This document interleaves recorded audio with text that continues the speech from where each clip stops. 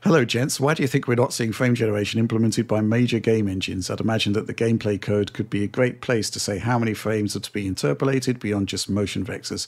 Yet nothing from Unreal, Snowdrop, idTech, and the likes. Isn't that surprising? What do you think, Alex? That is actually interesting.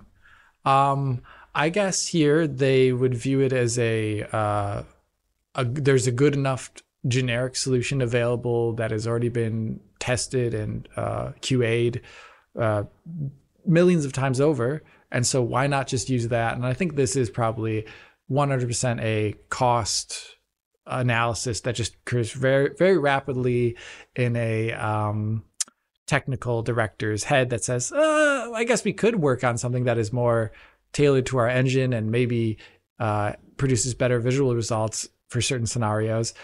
Or I could already use this thing that's off the shelf, on the shelf, whatever, and just have it as a menu option, and it's more easily plugged in.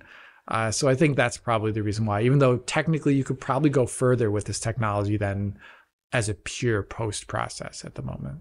Right. It may well be the case, next gen when there are machine learning features more readily available, that it could become a engine level thing, or it could just be the integration of the platform holders' solutions for those kind of things. Who knows? But yeah, I mean, thing is, frame generation isn't easy. It's not like something that they could just magic up, and I think the application in the current generation probably not worthwhile. Don't know what you think about that, Oliver.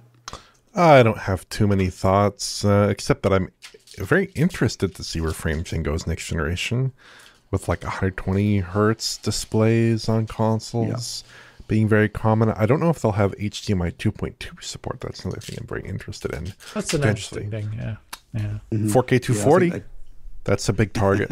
You're not going to get there without FG or even MFG, I'm sure, in many cases. Yeah. So perhaps that support will be forthcoming once it's a very mature kind of technology across the different systems.